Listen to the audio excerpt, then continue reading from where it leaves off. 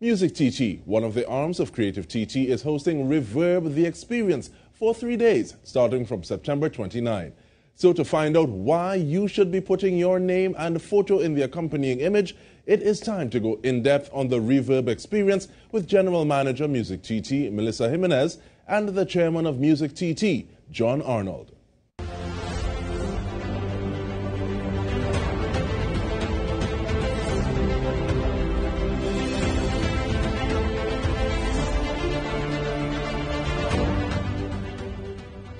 Welcome, Melissa and John. We are looking forward to hearing about the dynamic speakers, interactive panels, networking, and amazing performances. But before all of that, let's start with you, please, John, because I called it earlier an arm, and I've seen it described as a subsector. But tell us a little bit about Music TT, please. Yeah, well, Music TT, as you just described it in your opening salvo, when you said it is about stimulating the two main areas, business development and the other area of export activities of Music TT, the music industry. And the overall aim, of course, is to increase national or generate national wealth. The issue of collaboration between the arms or the subsidiaries of Creative TT, which is the umbrella board, is really the work between film, fashion, and music. And those three sub-boards work together, but they also work individually in their various disciplines. What is critical is that in terms of the music, we, with our allocation, we work assiduously. We try to network as much as we can, collaborate, and really building some of the capacity and helping as much as we can all those various sectors of the value chain of the music industry in Trinidad and Tobago. And with that in mind, hopefully we have time so I can ask what are some of those things that you all want to be hearing about in the budget come October 4. But before that, though, we're talking about RVRB and the experience. So, Melissa, just before we get into that, though, what are some of those past initiatives of Music TT? So some of the past notable initiatives over the past year, 2 years, and so forth, we partnered with the Gospel Music Awards of Trinidad and Tobago, which recognizes top local gospel artists, as well as expose them to other international gospel artists and niches. We partnered with Therapy Island Stage, which was an island stage that was assigned to South by Southwest for the very first time this year and produced by our TNT's very own Calpi. So that went really well. Spotlight, which is one of our flagship programs, we are now in our 4th cohort. Up to 30 artists has been in this program already, where we upskill them in music business acumen, as well as see about their branding and whatnot. And earlier this year, we also put out through the Spotlight program an EP, 8-track EP, which is available on all streaming platforms, and we've also submitted it to a company for sync licensing opportunities. Now, I like the fact that you speak about streaming platforms, and this takes me into conversations that we've recently held with you, John, in terms of the impact of the pandemic on your activities. What do the activities look like because of movements to mitigate the effect of the COVID-19 pandemic? Yeah, well, I think one of the early companies to really take advantage of the online platforms, we were pretty early with that during COVID. I mean, we started off with some webinars, we started off with some online programs. We started to take advantage early o'clock. I mean, Melissa really proactive in that area. As a matter of fact, not only Music TT, but all the others, both fashion and film, also proactive in that vein also. But I really want to swing you, Dike, because there's something very interesting with the conference that's coming, in that we're really trying to target and really put the whole discussion of streaming in one of the days. In fact, all the days we're going to be talking about that as we look at the issue of cultural resilience, and music resilience, the issue of the power of data analytics, and then reshaping the festival experience. And these overarching themes were chosen really specifically because we really got to talk about some of those things to really deal with the creatives and the musicians and professionals and all those who are operating in the music industry and how we can assist. We have things like health and wellness, right? Which and creativity. We have things like greeting festivals. Some of those real core topics that become critical as we talk this thing about how do we come out of the pandemic and really end up really on the bright side. You know, the name of the conference is The Future is Bright. So I think in terms of the streaming, you will see how that echoes every day when we talk about how we talk about all these topics and the importance of streaming for all of these topics. Mommy say a word to the wise is sufficient. I feel like you give me that word to the wise. Come on, Dike, stop beating around the bush. Let us talk about the conference. No, no, man, but I'm very happy to do so. And with that, Ms. Proactive Managing Director, give me a little idea about the webinars in terms of like the Reverb webinars and how those are distinct from the Reverb experience, please. So the Reverb webinars were 1 hour webinars offered at lunchtime for the casual person just wanting to take in information about DIY musicianship. And when we say DIY, for example, we had a webinar done by Antonio Aki showing musicians and artists how to produce a music video using their phone and have it be of that good quality that they're able to put out. So that's kind of DIY musicianship. And then it also focused on very niche music business topics. So, and these were brought forward by different facilitators within the music industry, music professionals. So that was just a 1 hour tidbit. So we decided that we really needed to go more in depth with some of these discussions, open it up to a global platform, and position ourselves to be the Caribbean of the South by Southwest and MIDEM and the Music in Bizo and all these other conferences, music conferences that the music fraternity would know about. So this is where the transition to the Reverb experience happened. And one of the things I really like is one of the things that you spoke about, John, in terms of looking at the aspect of wellness and how that plays, what part that plays in the person who's involved in the creative sector, in the cultural sector, because we still have the term essential worker and what that means.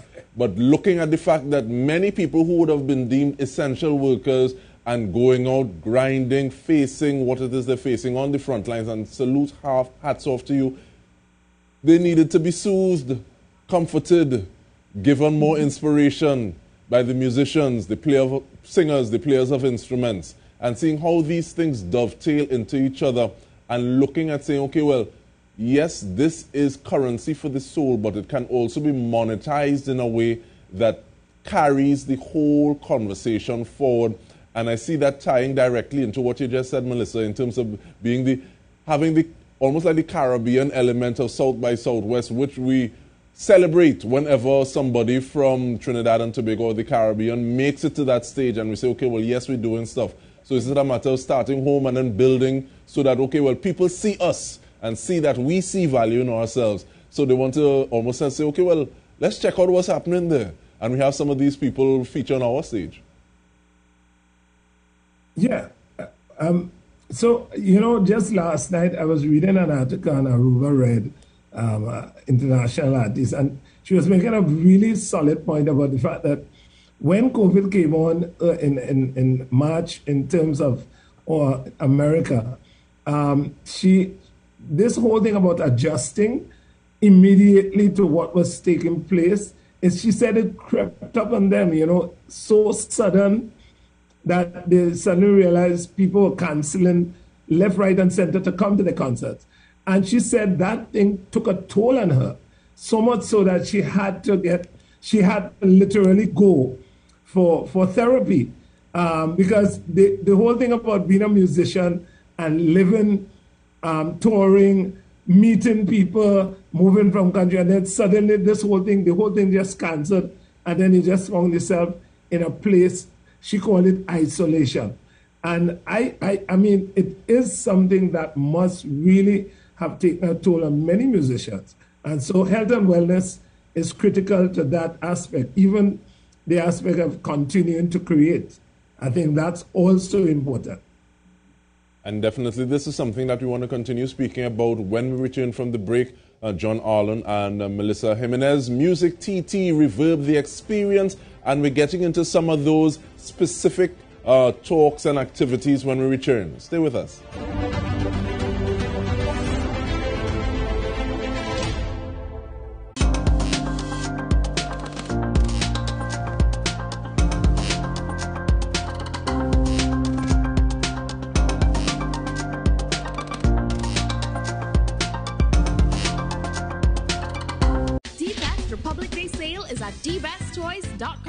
Enjoy spectacular savings on all Red Tag items. From now till September 28th, shop action figures, arts and crafts, bicycles, tricycles, scooters and skateboards, building blocks, cars, trucks and remote control vehicles, desks, clay, dough and slime, educational and STEM toys, dinosaurs, dolls, dollhouses and kitchen sets, board games and puzzles, outdoor fun, party supplies, school supplies, baby bathtubs and potties, curbs and playpens, bouncers and rockers, walkers, gyms and playmats, baby bottles, nursing and feeding accessories, and so much more.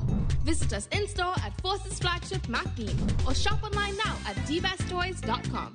No credit card required. Free delivery throughout Trinidad and Tobago. Happy Republic Day, Trinidad and Tobago.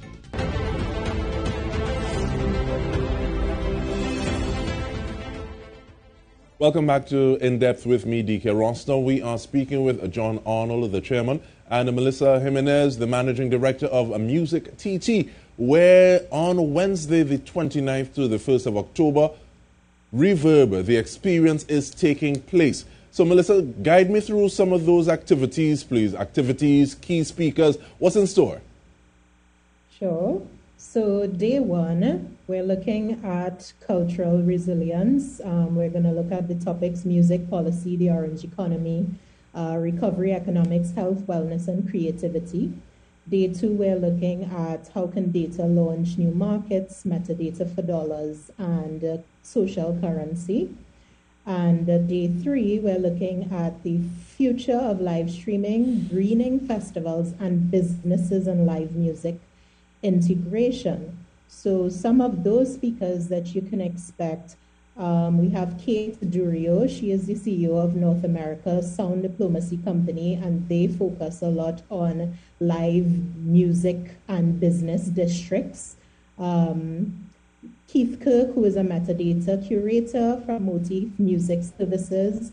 Sonia Norwood, who is the entertainment manager in music, TV, and film. She's also the mother, fondly known as Brandy and RJ, Grammy Award winners. We have Chester Wilkins, who is known as the godfather of ISRC. Marcus Braveboy, our own, who is an artist, marketing consultant, and entrepreneur, and a bunch of other persons that will be attending.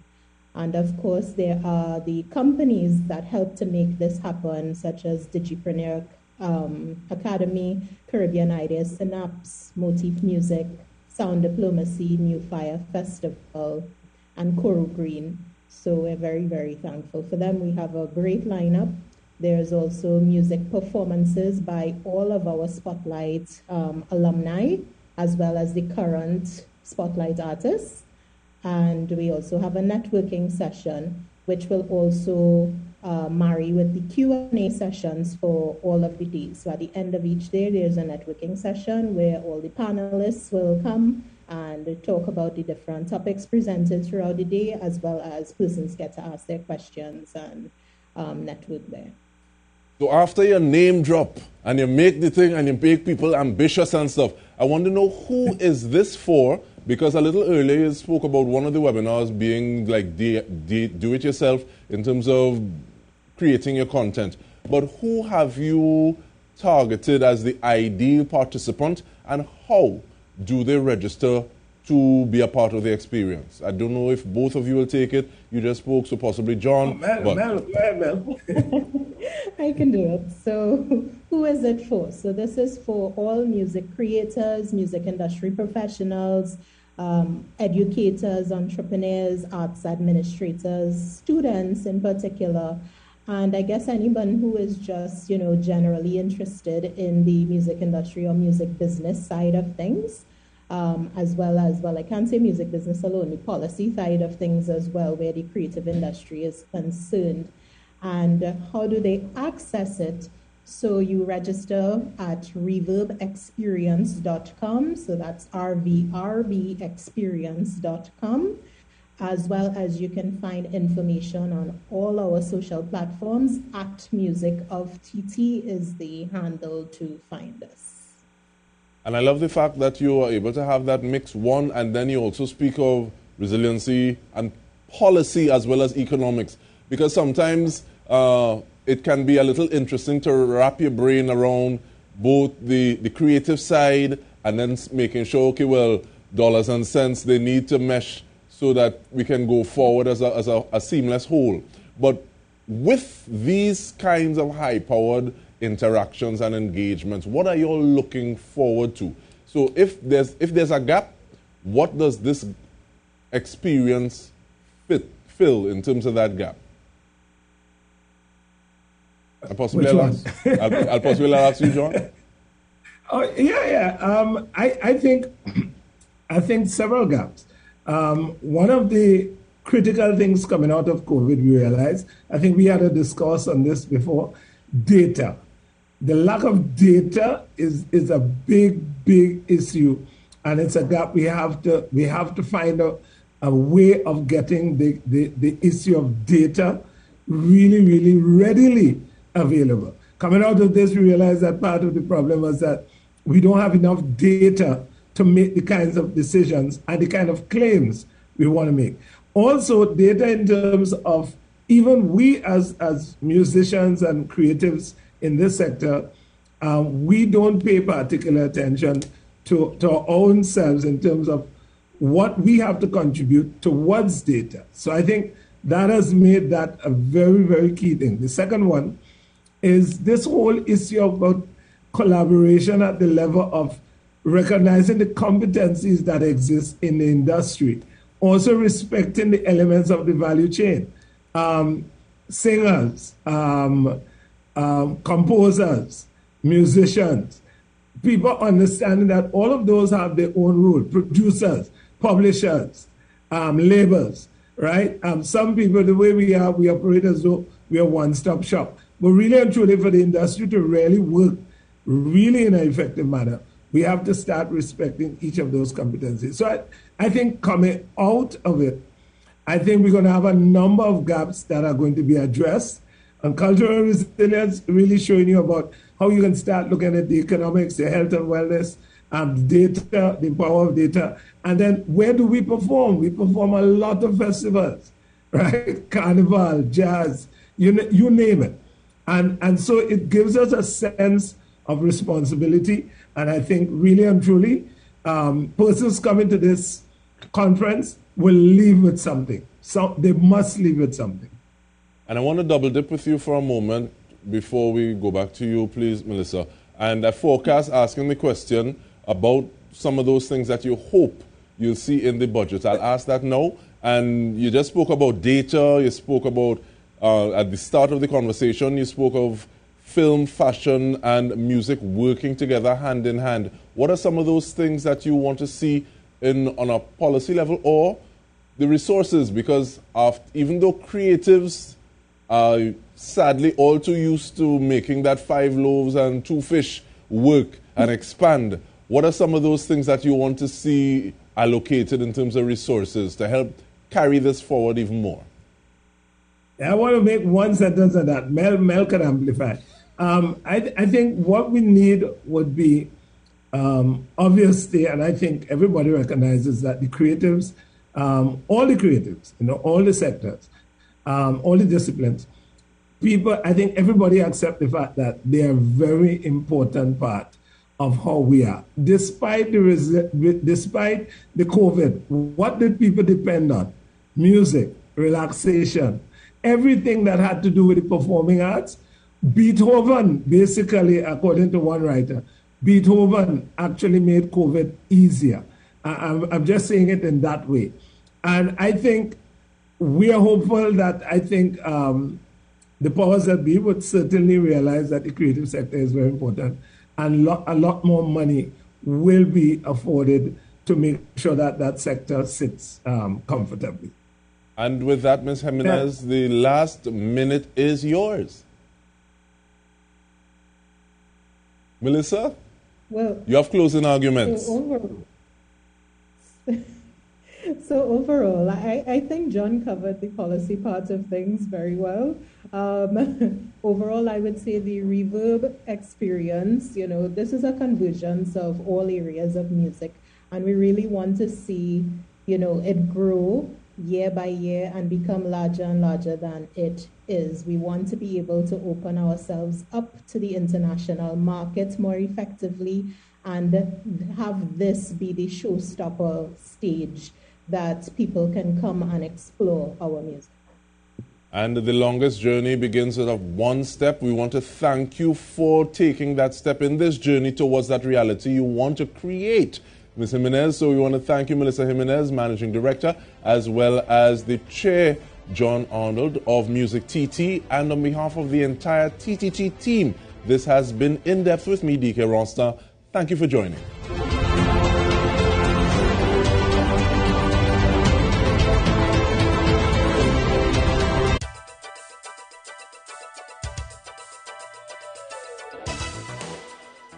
The winning numbers in the National Lottery online draws for Monday, 27th September 2021.